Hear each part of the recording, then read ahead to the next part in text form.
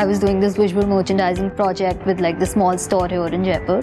So for that we had made like stainless steel dolls, like somewhat like this, which had like a flat body, but the stomach was kind of looped to make space for like things to be put.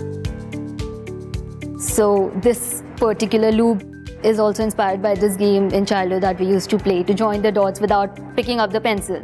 So in the same way, I wanted to turn the entire wire into a piece without like cutting it anywhere. So it's like one single wire bent into one piece. Also that intrigued me because it would give me the ability to test the tangibility, the flexibility and the sturdiness versus the sturdiness of the material. Looped is a mono-material product, which is a stainless steel wire.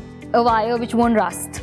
A wire which is, you don't have to clean it, it won't look dirty. Even if things fall on it, you just like brush it off. So I think that's why this particular piece is perfect for like rainy day, where you keep it outdoors, it'll get wet, it'll get dry on its own. Like it's completely maintenance free and it's easy to use in that sense.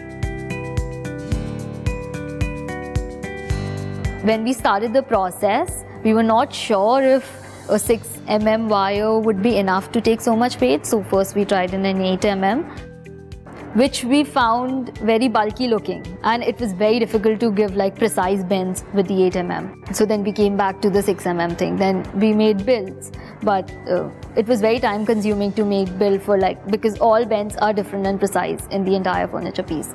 So it was very time consuming to make that. Once they were done, we started bending the wire on that build. And each bend had to be perfect. Little bit problem there and the entire piece is gone because you can't straighten the wire at all, even if you try to. So I think that's the most difficult part that we faced. Even after the piece was made, it didn't stand. Then we changed the design a little bit. Then again, when we were looping it horizontally, it was becoming like a spring, you know, like the spring mechanism. So then again we had to like refurbish the design and rechange it to like the final product.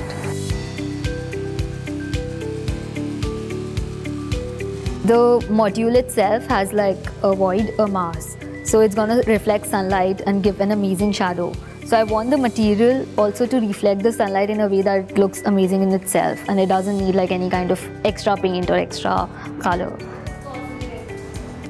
Like it should intrigue people to how is this piece standing on itself when it's just a wire bent in a free flow standing.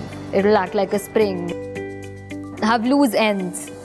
So I wanted people to experience that property of the wire while they are using the coffee table or while they are using the chair. I think that is what will make loop different from like other stainless steel products.